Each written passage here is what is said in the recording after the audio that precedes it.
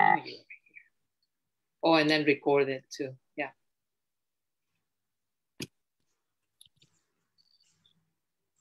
It says it's setting up.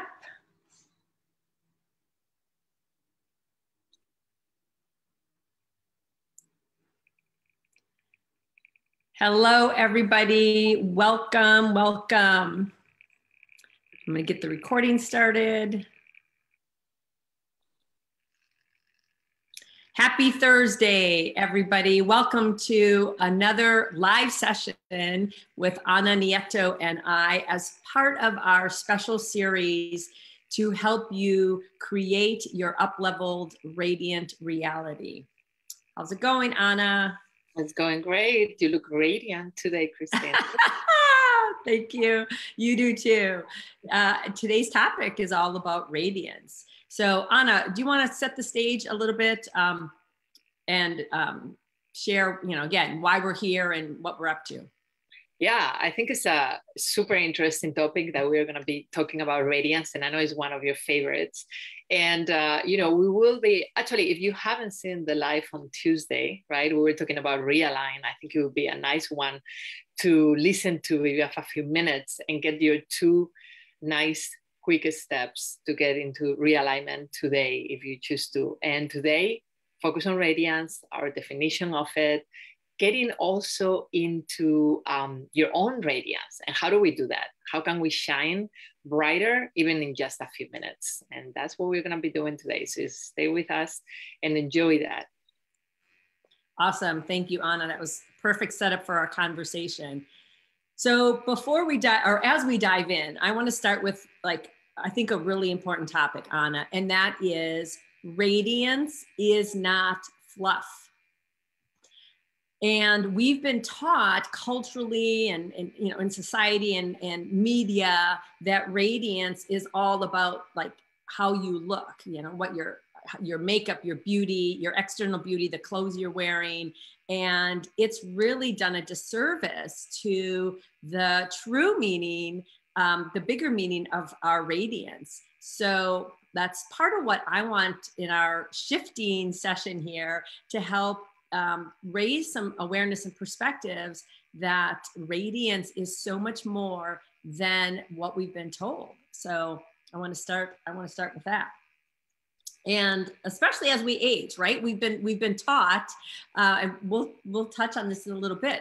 We've been taught that the older we get, the less beautiful we are, and that is so not true. And I hope in our session today we help to shift some of those perspectives and beliefs. Mm-hmm. Yeah, and I think it's the need sometimes, right, that we have been told by society of wanting to or having to focus on the outside piece and how we want to, look so good from the outside, but forgetting a little bit the inside piece that, as we are going to be talking about today, is going to make your radiance externally look even better without having to make a lot of effort, right, externally to look good. And I love how you say that the radiance is fluff, because it's not fluff, because I totally believe in that as well. And I love that expression. Yeah. Beautiful. Thank you. Thank you. So the key thing is, and why we chose this as one of the 3 topics out of 100 topics we could talk about, and that we'll be bringing to other topics to our retreat, is that, radiance is something that is cornerstone to living a fulfilling life. And we need to, all of us need to really reclaim what is a divine birthright. We were born naturally radiant, and over time, we have lost that through conditioning. Again, we talked about society, through hurts and pains and past things that happened to us. So, it's truly a cornerstone even in my book, Radiant Achievement. So I want to talk about that because I give a couple definitions. And first I talk about what radiance is. And I went to dictionary.com or Merriam-Webster dictionary. And so kind of set, again, that bigger context is radiance is marked by or expressive of love, confidence, and happiness. Yes. And I love that definition. And to your point, I feel like sometimes when we use words, right, we get into semantics. And for some people, they might call something else radiance, right? But is that connection, is that definition that I think you just expressed that is the most important? Maybe for some of us, is essence or is inner beauty, right? Do you agree with that? Right. Yeah. Absolutely. Yeah. I do frame it different ways at times to myself, for sure. So yeah, feel into the essence of what we're saying. And it could be your essence. And also, and because we're going to talk about the inner beauty versus the outer beauty, to be radiant, which is another word that I looked up, is really about emitting rays of light, bright, shining, and bright with joy and hope. So yeah, think about, being radiant. And I know for me, having these conversations, I just feel more alive, and there is that light. People might say, oh, you're such a light in the world, or you have such a glow about you. That is an expression of, or that then you're in your radiant essence. Yeah, so I was curious because I'm reading your book. Is that why you choose that name for your book and also for your brand, right? And your business in general? I wanna actually learn that, because I don't think I've ever asked you that before. Yeah, no, I love that question. And it absolutely was a conscious choice. And it really grew out of my journey, where I realized I was not connected to my inner essence. I was not honoring and expressing my innate inner radiance. And as a result, externally, I felt dull, lifeless, and really, honestly, a shell. I felt like a shell of a woman. Yeah. And it was so hard when I finally realized that there was so much, like, I felt a lot of sadness. And at the same time, I knew I was the one who had created this version of me, and I can get her back. Like, we never lose that inner spark. So in my journey of healing and growth and just really coming alive again, I truly did shift to be radiant once again. So yeah, that's why it had to be in the book. Yes, and that's why this retreat also that we are creating, which is that extension of your business, has working together. And I just want to remember us, the theme for this retreat, which is creating your up-level radiant reality, right? It's about increasing the divine connection to your mind, your body, and spirit for your highest level of fulfillment and success. And that's why radiance, I think, is one of the key pieces, that is very important that we talk about it and explain where we are coming from, and from experience, especially, as you just said. Right? Absolutely. Yes, absolutely. So let's dive into a little more about, again, radiance, from that inner radiance and the outer radiance, because the two are tightly connected. And so inner radiance, and this is, I really, again, talk about it in the context of my book, is, and from my experience, inner radiance are your dreams, your callings, your desires. Those really are the seeds of what can then be manifested externally, right? So it's those things that light you up when you pursue them. And when we talk about, getting in, being in alignment, it's really understanding, knowing, and honoring those things that light us up. So we've got this in us that is there for us to connect to if we choose to. And when we say yes, and this was part of my transition in my life, is when I started listening to those inner callings and dreams and desires and saying yes to them, then it really, I don't want to say forced me, but it put me on a journey where I got to face those things that were holding me back from really expressing my fullness. And as I shed those layers, not only did I then pursue my dreams and callings, but then that translated to the next step, which was the outer beauty. So that's a little bit of how I look at inner beauty. I'd love to hear, does that resonate with you? Would you add something? I absolutely agree with you. And I'm letting you lead today because we're reading yet. But I want to add something to that, because I feel that one of the things that you probably have heard, and we all experience, right, to a certain degree, is the fact that we are also looking always, most of the time, right, looking for getting things from the outside and giving things, right? And in this case, when I think about radiance, I kind of compare it to the image of love, right, that we have, and how we always want to receive the love and give the love, right? And in this case, it's like you are that.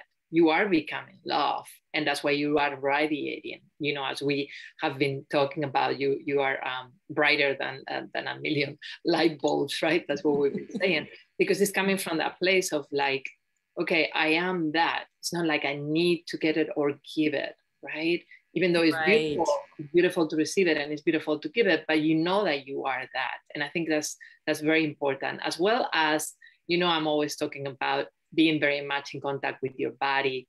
And I think the key also is to know when you need to fill your cup, understanding your body rhythms and understanding and respecting them, right? And if you need the rest, do that, so you can continue to keep that radiance showing externally and feeling it internally. Although I know we all get to the point where we are tired, right? And we need to replenish and we need to fill up. Being aware of that, I think, is one of the keys that you can continue maintaining. So true. Yes, so true. I love it. And so what is coming up for me as you talk is I think about radiance is, and the inner and outer radiance, they really are like married together, right? Yeah, I think and so. Absolutely. So how we take care of our bodies, like you said, honoring when we need rest. Like we can be pursuing our callings and our dreams and our desires, but if we're like grinding ourselves into the ground, again, we're going to be holding ourselves back from really being able to express and be the brightest light that is possible in the world, and even for ourselves and for our own fulfillment and success. So yeah, and I think as you're talking, I'm thinking about something that I've been practicing a lot lately and talking to other people about, and it's the fact that you can sit to do a task that maybe is not your favorite one, with a certain attitude, or with another one with a certain radiance, or another one, right? But if you're coming to every single task that you have to do, even the ones that you don't like, with that idea of, okay, I'm gonna radiate even with this and see what happens. Maybe it's not for you, maybe you need to delegate it, but perhaps, you know, just utilizing that, you can make it be a little bit more doable and successful. So absolutely, great point. Yeah, and also about the outer radiance. And I mean, you are amazing at this because you have your mantra mats, and I have one of those, and I love them because it just makes you reflect and stop for a minute. And I think it's good to have a ritual, like an outside ritual that you do every day for your own external beauty, where at that time you can also spend it just looking at yourself in the mirror, like you said many times too, right? Yes. And appreciating the beauty in you, and doing the things around your face and in your body that make you feel even more beautiful and even more radiant. I think it's good to have that ritual and spend that time for yourself as well. I wholeheartedly agree. In fact, on my website, it just popped in my head, my free gift on my website is an ebook that has 10 rituals to ignite your radiant achievement, because I absolutely am with you. The power of ritual, whether it's your exercise, it's your meditation, it's your journaling. We absolutely need to be staying connected. Again, going back to our theme here, body, mind, and spirit. So, you know, creating, maintaining, expressing, expanding our radiance is really that inside out job. And we need to approach it from all three perspectives, body, mind, and spirit. So. And I'd like to add one more thing, because I forgot about the physical body, and I was thinking more about, because we only see, right, the top of our heads here. But yeah, of course, I think you can radiate and through your whole body, right? And exercise and taking care of your body obviously is important for that piece. But I want to share really quick something that a client just shared recently, and that was that she told me she joined my workouts because she felt like she was going to be very aligned in order to manifest her boyfriend. She was looking for a boyfriend. And guess what? She actually did. So it was the radiance of her reader, and she does a lot of inner work, so I'm sure that was a lot to do with it. But it was also that piece of wanting to be aligned and wanting to be more radiant, you know, to attract her partner, and it happened. So Right. that's a true testament right there. Yes. I believe that story wholeheartedly. So I want to go back to the, again, yeah, that piece of the inner radiance is that really listening, understanding who you are, what is it that's calling to you. And when you say yes to that, and then externally, yes, we need to take care of our body and mind and spirit, all of that. But then it does become that glow. But the piece I think you just touched on is it also, we become magnetic.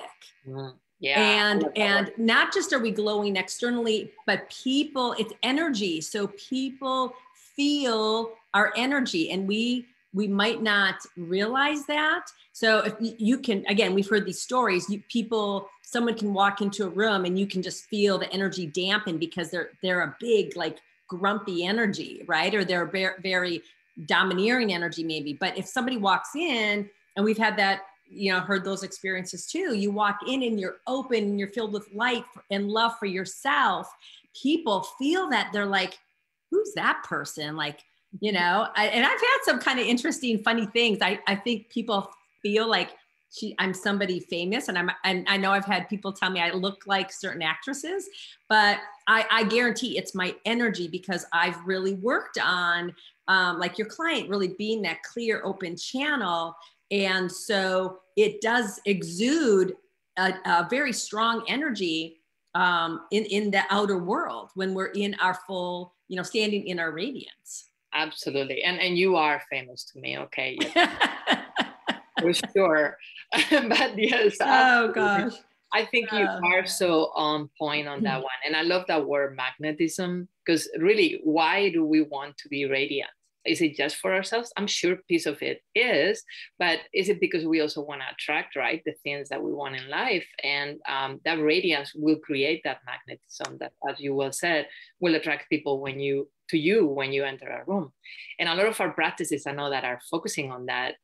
So do you want to talk about that a little bit? Yeah, I would love to. Yes. And I'm all about having people experience what it feels like, right? So here's a little practice. So as you are watching or listening, I would love invite you to really experience your radiance. And to do that, I want you to pause and think about a moment where you were really doing something you naturally love to do. It could be, it's something that lights you up. Now that could be something like speaking. It could be, you know, time with a loved one. It could be doing community service. It's whatever is uniquely for you, related to your work or an activity. And like, really close your eyes as you bring something to mind. It could be dancing, you know. I know Anna and I are both dancers. So put yourself back in that moment of being in that particular time. And maybe somebody's even complimenting you. A lot of times when we're really in our essence, we get complimented by people for what we are doing or who we are being. And feel like, how did you feel in that moment? Were you like tingly? Were you feeling excited? Were you just feeling your heart like beating outside your body? Did you have overwhelming joy? Just feel into that particular situation and re-experience it now. Let yourself really soak in that situation. And as you sit there and feel that and experience that again, what you are really doing is experiencing your unique radiance. And maybe you get a little smile on your face as you think about it. I know I do when I feel back into certain situations that just so lit me up. And it can be like simple things. I love to dance. So the last time I went dancing, I remember for 2 days afterward, I would just like bask in the glow of how that felt to be on the dance floor with great music and a great dance partner, and just, you know, enjoying that whole moment. And we can have those types of moments every day. and how you have that is because you really get connected to and listen to what it is that lights you up, and you pursue those things. How was that experience for you, Anna? It was great. I closed my eyes. I was back when I was doing my performance that I've told you about, because that was one of the times. And you made me think of a couple of interesting things. One, thank you so much for doing that so beautifully. And the reminder is that the body doesn't know the difference between actually happening or your mind creating it, right? And I tell people when we exercise this a lot, because I tell them, even if you don't have a lot of weight resistance, you can still imagine that you have the resistance. And just with our body muscles, we can do the same thing with our muscle up here, right on the brain, that we can create that, we can recreate it and have those same experiences, which is pretty amazing. So thank you so much for that. That was really, really wonderful. Yeah. And great. You're so welcome. Yeah. And I think your practices are great to do as often as possible, right? So we can continue building that radiance. Even if we feel like we're feeling really good, can we feel even better, right? Yes. I love as you know, the art of feminine presence practices that I've been doing for many years, and now I teach. These practices are proven techniques that have been helping women, and now actually men, for many, many, many years, to increase their magnetic presence specifically. So we are going to be doing a lot of these practices during our retreat. And I'm looking forward to that. So me too. I've dabbled in it a little bit. I've gone to a couple different programs, and I know you have really immersed yourself in becoming masterful at some of these techniques and processes. So I am beyond excited that we get to both experience each other's work here. Absolutely. I'm so looking forward to it, and everybody that will share it with us, right? I think that's going to be amazing. And one thing that I was thinking as well is, and we are going to talk about this, I think, a little bit, right? Like how to find that radiance when we are not feeling 100% on what we are down. But one of the experiences I've had myself, and also talking to other people, is that now that we are going outside more and joining events and sharing with other people's energies, which we haven't been doing much. We don't have a lot of practice, right, from the past few years.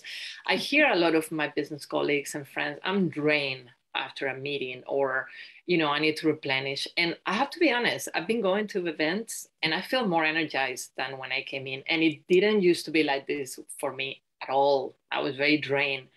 So I know that these techniques help to stay very much within your energy and just keep it to yourself, right? Instead of giving it away or disperse it, as some of us tend to do a lot of times. So I think that would be great for that piece as well. Absolutely. It's so true. So true. I love that you're bringing that up, because it's something that we maybe don't even realize that we have conscious control over, and we can manage and our energy and protect that in times too. And there's things we can do to get back to that baseline. So I think it's another power, like we were talking about. It is a superpower. Yes. Our radiance is totally a superpower in so many ways. Again, that just alone, that magnetic quality. So let's talk about, because I love this topic, how do we find our radiance when we're down, right?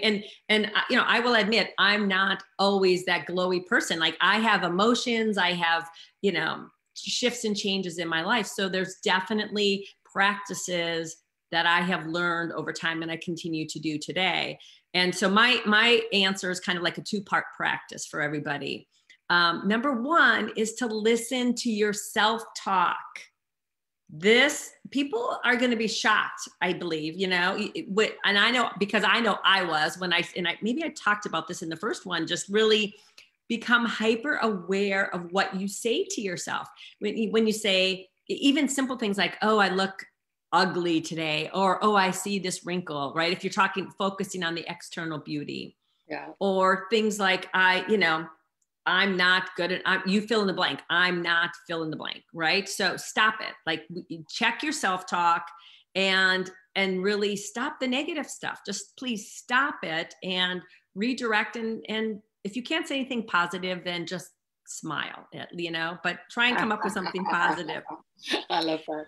And one way to really bring in the positive, and this was a huge huge process ritual that I did for many, many months. I talk about it in my book. A product line came out of it, and that is to do mirror work. So and you mentioned it earlier with my mantra makeup mats, is mirror work will put you front and center with how you really feel about you.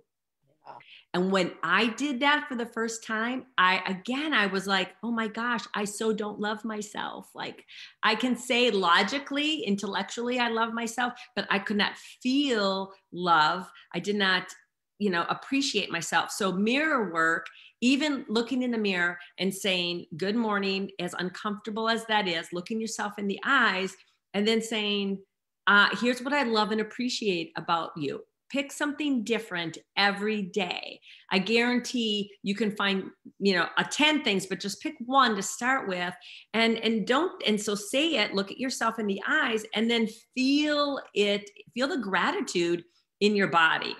And doing a week of that, for me, like, I started to perk up and come alive. I'm like, oh my gosh, I feel better.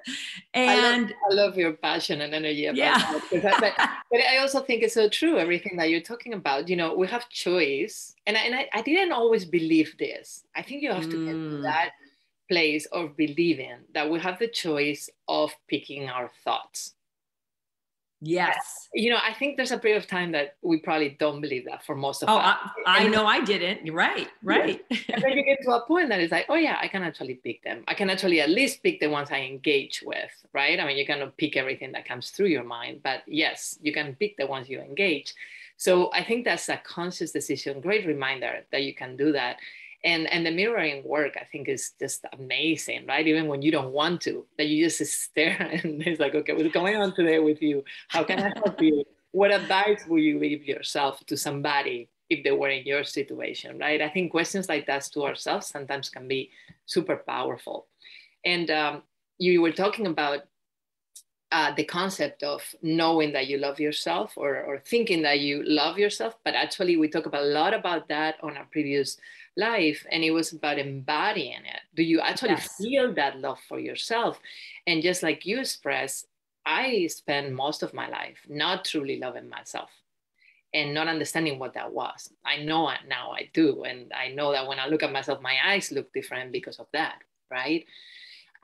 So I think everything that you said is amazing, and I totally wanted to double express that and with my words. And I also want to make the point of how important it is to go inside your feelings when they are not feeling as good, right? And we both have been through our father's loss, and I think one of the reasons we are together.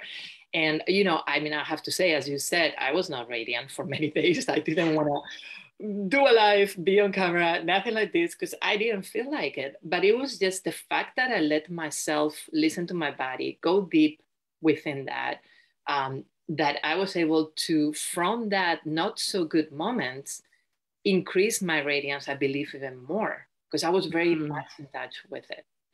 So the guilt of I should be doing this or I should be feeling better, and this is not where I want to be, sometimes I think it's what makes it be worse. If we can get out of that guilt and just experience the feelings, even the bad ones, your radiance will actually come out stronger from that. I have recently experienced that. So I just wanted to share that because I think it's very important to think about that as well, right? Absolutely. Absolutely. And I honor and appreciate your vulnerability to share that, because a lot of times we do want to just put on the pretty face, the happy smile and all of that. And that's, what we want the world to see. But there is, and not that we have to, share everything, but yes, the power of really, and I love that you shared that, the transformative power of facing and feeling and being with whatever that is that's going on right now. I know my dog is 17 and he's having some trouble, and I'm kind of fighting it back, but pretty soon I'm going to be like really, I've started to really dive into the feelings that are coming up for me around, you know, his age and his issues. And I know you sharing your story of how you've done that recently is really helping me to like just be okay with what is and face it. So thank you for that. And we all go through things, right? And I'm really sorry about your puppy. Yeah. Yeah. Everybody here does. And we believe that with these little tricks and tools that you can actually come out of it stronger and come out of it, you know, even more radiant. And I'm excited for our virtual retreat on Saturday. What are we calling it? Much better name than that. Yes, we are calling it the Taste of the Soul Immersion Retreat live. And we will be live on Zoom, bringing more nuggets like you've experienced these last couple sessions with us to really put you into, how did you say it? The taste, the smell, the sights, the sounds of being live with us in Mexico in May. As well as, I want to say that Christine and I will be sharing a few of our favorite quantum transformation practices. So you're going to get a few more than what we've been doing during the week. You are so right. So we hope that you can join us on Saturday. I'm going to put the URL here. So it's tinyurl.com, Taste of Retreat.